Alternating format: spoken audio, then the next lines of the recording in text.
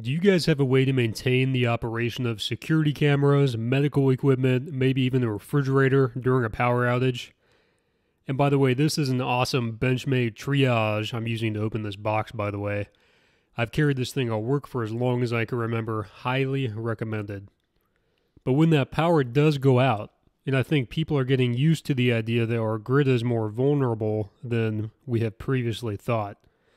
It could be hours, days, or even weeks until it's restored. ERCOT over in Texas just warned residents that there is a high risk of rolling blackouts due to high heat and increased energy consumption in the coming weeks. I'm going to show you a relatively inexpensive way with this Bluetti EB3A to maintain some vital systems during an outage. And good morning, guys. Essential Gear here. I'm really happy with the progress on the channel right now. Almost 50 subscribers. That's crazy to me. So big shout out to all of you guys that have hit that little red button. Thanks for coming along for the ride. I've got a lot of good stuff coming. And if you are new here, welcome. I've been talking on the internet for about 2 months now. The channel focuses on skills and things that will make your life easier in the months and years to come. So backup power supplies. Now, full disclosure, I'm not trying to pass myself off as an expert when it comes to the subject, so consider this more of a regular guy's view on why you would want a device featuring UPS. So UPS stands for uninterrupted power supply. This is a way to prevent the loss of power to a device or system when the grid goes down. Now, you'll want to consider something like this if you have a family member that relies on a medical device needing power, or maybe you have a camera system that you always want on, which is my intended use. So let's get this box open and go over some of the specs and limitations of this EB3A. I think it would be appropriate to go over some expectations with this unit. It is the smallest one that Bluetti makes, and it's geared more towards charging smaller devices like laptops, cameras, drones, but will also run a CPAP machine for about 9 hours. This is not the unit to get to run appliances or larger things in your house. I'll be going over how to do that in a future video. You'll be considering this unit for the UPS features for small devices or the portability that it provides for weekend trips or camping. It's only about 10 pounds. So the only thing that you get in the box is the charging cable, the unit itself, and the paperwork. Probably how they are keeping the cost down, which was $249 at the time of filming. Something to keep in mind if you are going to pair this with a solar panel, which is really the only way it makes sense, or charge this in your car, you're going to have to get the cable separately. One good thing about the cable it comes with is that it's just a cable, no big charging brick.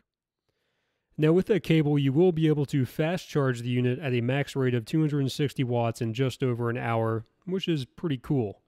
So features, the battery is a 268 watt-hour lithium iron phosphate battery, which basically means you will get more charge cycles out of this unit and faster charge times than some other competitive offerings on the market. Now they're advertising 2,500 charge cycles compared to competitors like Jackery, which are only about 500. So for my research, this is the battery you want if you plan to use it regularly. I guess I should mention as well, the website says you can charge the unit to 80% in 30 minutes with the fast charging mode. But I've read that will stress the battery a bit more, so I probably won't do that. And they actually say it'll charge it in the time it takes to have a cup of coffee or a little chit-chat. Exact words there. The Bluetti turns on by pressing any of the 3 power buttons, and you do have to make sure that AC or DC green light is on to get an output. There are 2 USB ports, a USB-C port, a cigarette lighter plug, and then 2 12-volt barrel connectors for the DC section. Now I found that the USB-C port charged my 13-inch MacBook Pro just fine a couple of times over. My only complaint is that the cigarette plug is quite loose. I'm not sure if it's common or if anybody else has had this problem, but you might be able to fix that with an adapter. Moving on to the AC outlets, you do get 2 120-volt 600-watt plugs. Then there is also a light on the front with 3 functions, low, high, and then SOS mode. Actually, a really long SOS mode. The display is good. It shows you how much power you have going in versus out, and then hours remaining with current usage. So good information there. But it turns off after about 30 seconds, so you have to keep pressing that or any of the buttons to keep the display on if you want to look at it. It also has a 15-watt wireless charging pad on the top, and it's actually pretty convenient. I'm going to keep this thing in my office acting as a UPS for my camera system, and I found that I just end up putting my phone on top most of the time to charge. It has an app that you can use with it, but it's Bluetooth, so it is a bit limited in range. It would be nice if it supported Wi-Fi connectivity. So the app allows you to monitor power usage, change some settings, and update the firmware from your phone. So back to that UPS feature. So to activate this, you're going to plug the Bluetti into the wall like you're charging it, and then plug whatever device you want backup power to into the Bluetti. That UPS light will display, and the power will flow from the wall to the Bluetti to your device. When the power goes out, the internals of the unit will recognize this and maintain power to whatever device you've selected. Now, I tested this with a 12-volt fridge because I have no way of using it on my camera system without showing you what kind of system I have, but the concept is the same.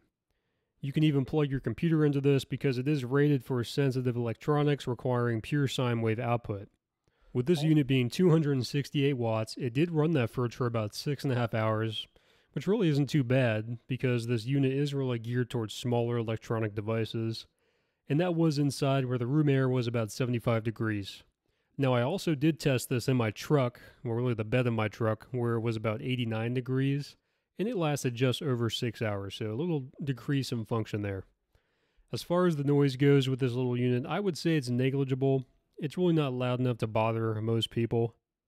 So wrapping this thing up, I think this unit is going to be for you if you're just getting into the game or need a highly portable power supply that can be charged and used at the same time. If nothing else, you'll be able to charge your comm system or your radios just so you can maintain information flow in the case of a blackout. It's not terribly expensive, you can take it on your weekend trips, and when it's paired with a solar panel, I think you'll be relatively self-sufficient. Speaking of solar panels, I don't have one for this unit yet, so I'll do an update when it comes and I finish some testing on it. So think about how you can develop a plan or implement a system around this concept if you haven't already. For me, having this unit power my security camera system will just give me time to observe what's going on during an outage. Then I can decide what to do next. Maybe I'll start the big generator or go another route. 1,000-foot view approach. And here's a sneak peek of this 12-volt fridge I've been looking at. I'll be putting out a video on that next week. Alright guys, that's all for now. Like and subscribe if you enjoyed this video. And don't be strangers. Essential Gear out.